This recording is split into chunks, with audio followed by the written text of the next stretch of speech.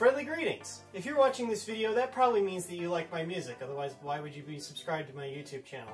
If this describes you, you'll be happy to know that I'm launching my very own Patreon site. There, you'll be able to access premium Famitory content for a paid subscription fee. There are several tiers available based on what you might be interested in. First off, we have the $2 tier. This will include access to a patrons-only Discord, everything before it comes out regular, you know, songs, albums, ideas, etc. You'll get an insight into the process. And regular production streams. And by regular, I mean not regular at all. Have you met me? Next up, at $4, we have the Resources tier.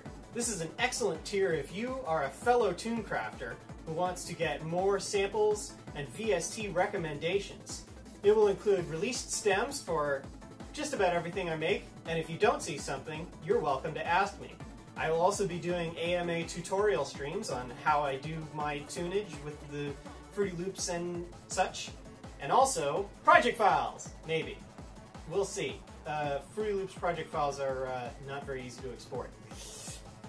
Next up at $7, we have the Ardchive tier. These will include getting some of my EPs and singles for free, and access to my backlog, which is not available on Bandcamp, things made before album 13.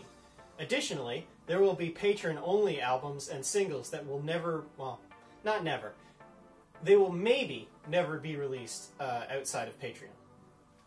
Now the final tier, the $10, isn't currently available, but when it becomes available, you will get discounts on physical releases, which I plan to do at some point, and merchandise, which I plan to do at some point additionally.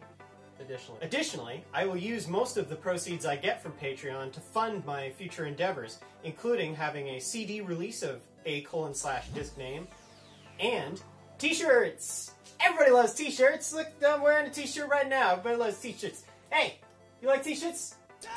I thought so. Get out of my house.